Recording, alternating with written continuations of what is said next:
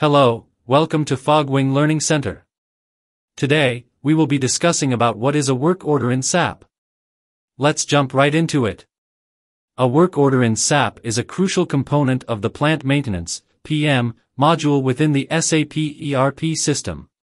It serves as a formal document that authorizes and tracks maintenance, repair, or production tasks within an organization.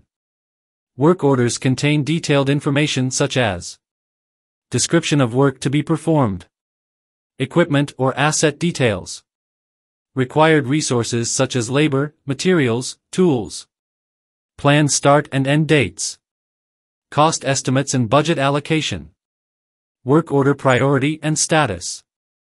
Work orders are generated based on maintenance strategies, including preventive maintenance schedules, corrective maintenance requests, or production requirements. They play a vital role in coordinating work activities, optimizing resource utilization, and ensuring compliance with regulatory standards and organizational policies. We hope this information has been useful. Thank you for watching. If you found this video helpful, don't forget to subscribe to our channel for more informative content.